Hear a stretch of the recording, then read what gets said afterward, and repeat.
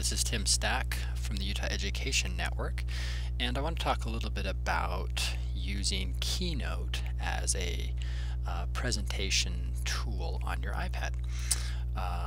Before we get into the really basics of or fundamentals of how to build the slides and use this tool on your iPad, it might be kind of interesting and I think useful to go through some of the features of Keynote and how Keynote works with the iCloud system. I think it can be a great tool for moving your documents around and sharing it and even collaborating. So for instance, lots of folks out there regularly use PowerPoint. So I've opened up PowerPoint here, and I'm on a Mac computer or an Apple computer, but PowerPoint works about the same whether you're on a Mac or a PC, and this idea of using iCloud will work the same as well. So many of us have been using PowerPoint for quite a while. If you're a classroom teacher, you may have lots of PowerPoints you've created, or you might be having students create PowerPoints. So if I'm doing that and then I want to use Keynote here on my iPad, in the past this has been kind of a problem, this idea that I'm creating something in a Microsoft product but then I want to use it on an Apple product. So that's all sort of solved. It's much easier than it has been in the past. So let's say I've got this PowerPoint and I want to present from my iPad, or be able to present and maybe edit this from my iPad. So how do I get it from my computer onto my iPad? So Apple's built in some nice features into iCloud that make that possible. Okay, so let's just pretend I've been working on this this PowerPoint here, and I'm going to save it. Okay, so I've saved it to this computer. Let me just hide PowerPoint for a second. Now, if I want to use this PowerPoint, either be able to edit it in the browser online on any computer, or if I want to open it up on my iPad and present from my iPad or edit it on my iPad, I'm going to go to iCloud.com just in the browser window. So I'm just in this case, Chrome, but it doesn't matter. You don't have to be in Safari.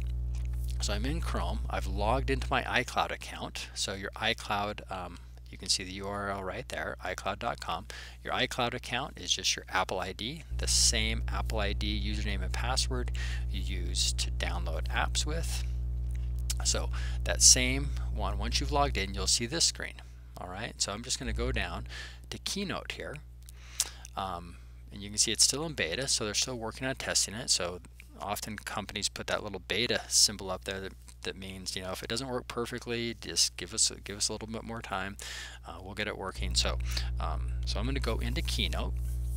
All right, so I can see these presentations that I have available for me. Now these presentations are stored in my iCloud account, and one of the funny things that my brain sometimes does is it tries to this whole cloud-based technology thing is sometimes hard to get our heads around. So I think that Apple has all their iCloud headquarters and all the servers and computers in North Carolina, and I'm not sure if that's true or not, but I just think of iCloud as being in North Carolina. So when I store something there, I just think that it's getting stored in North Carolina. So these are the presentations that I have in my Apple iCloud account, and I just think of it more like they're in North Carolina. And right now I'm just seeing them, so I can I'm just in the browser now. I'm not on my iPad. I'm just in the browser on any computer, and I could go in and edit these. I can create new ones right here. So it's kind of, for those of you who use Google Docs, it's kind of like that.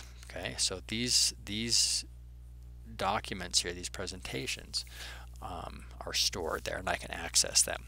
All right, so but I've got a new PowerPoint on this computer that I want to add to my Keynote, to my iCloud account, so that I can get to it on my iPad. All right, so I'm just going to open up the Finder here, so I can go find that document. Okay, so here is that PowerPoint that I made, and I want to put it on my iPad so I can edit it and use it to present from it. So I just open up this Finder, and if I was on a PC, I would just open up my computer and go and find this file, and I can just going to drag and drop it out here.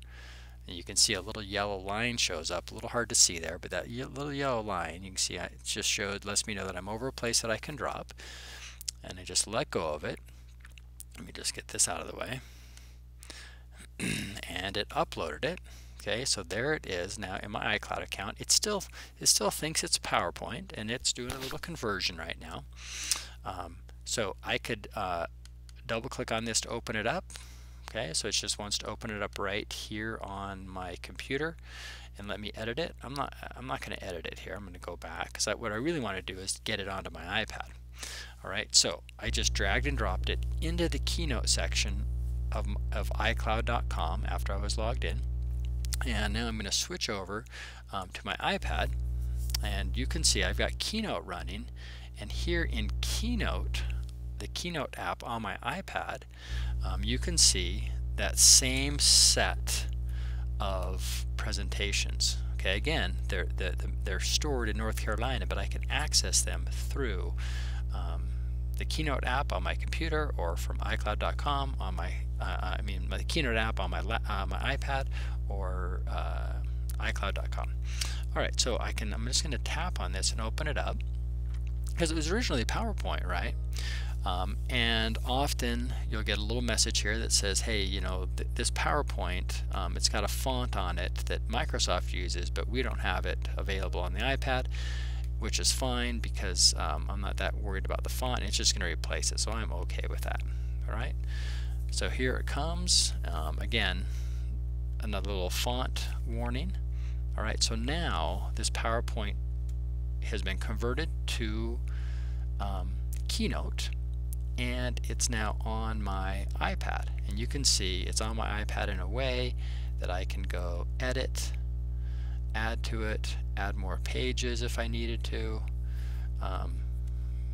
move these pages around if I needed to. So I have full editing capabilities, and when it comes time to present, you can see there's a little present button over here in the corner, so I could open it up and present right from my iPad if my iPad of course was connected to a projector of some sort. All right, so let's say I'm finished editing this, I added a few things, maybe I go back and I say maybe I just want to change my title, so I'm just going to double click in there. Whoops, let me just get my cursor in the right place.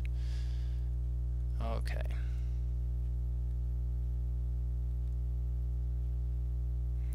Alright, so there we go. Let me just back up. I'm going to say math and folding paper. So a little different title. Something like that. Okay, that's good. Alright, so I made a change. The change is automatically saved. When I go back to my presentations, that Keynote now that's right here, you can see it gets a little arrow. That just means I've made a change on my iPad, and it wants to send that up to North Carolina, that change, and it already did it. It just does it automatically. That little arrow just told me that it was doing it.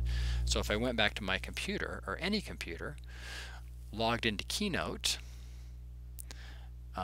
logged into iCloud and into Keynote, the Keynote section of iCloud, you'll see I will be able to access the updated version. So you can see the title's changed now to the new title. I could open it up here and edit it. Okay, so I could open it up in the browser. Okay, still in the browser. I still have editing tools, so if I happen to be on somebody else's computer, I just needed to edit it quick, I could. So there it is, ready for me to edit it. Also, from here, just I can download this. If I wanted to, I could download it back as a PowerPoint. Okay, so I just held down Option when I clicked, or right-clicked on it, and you can see I can download this presentation, and when I download it, I get a choice of what kind of a file type I want it as. So really handy to move documents, or presentation style documents, whether you created it in PowerPoint, you created it in Keynote. I can easily get it into my iCloud account just by dragging and dropping it from whatever computer I created it on. Once it's in my iCloud account, I can easily open it up in my iPad, if I have the Keynote app, of course. I can open it up on my iPad, edit it, make changes, present from my iPad.